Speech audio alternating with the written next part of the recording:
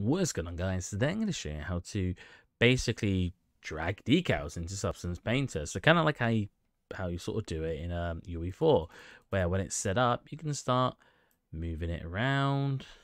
You know, you can pull it away, push it into the object, so you can have like a fade, and overall scale it and rotate it.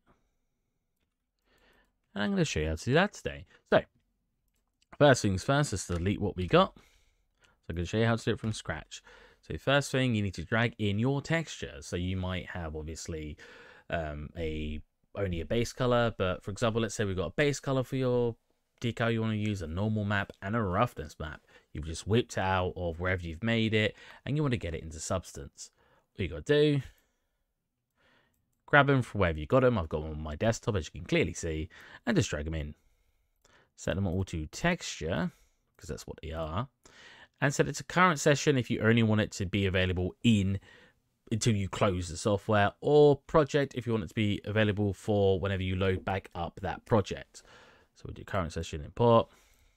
Now all you got to do is hold Alt on your keyboard, so holding that, and then hold left click on, I'm going to use base color first, and then just drag it. So Alt and left click and drag, let go. You'll get these options. I'm using the base color, so base color. Let's put it away a little bit. So now if you push WER, you'll get W being your movement, E being your rotate, and R being your scale. You can also get them up here. Let's full screen that. And let's get into position we want. Holding shift, I can clip 45 degrees.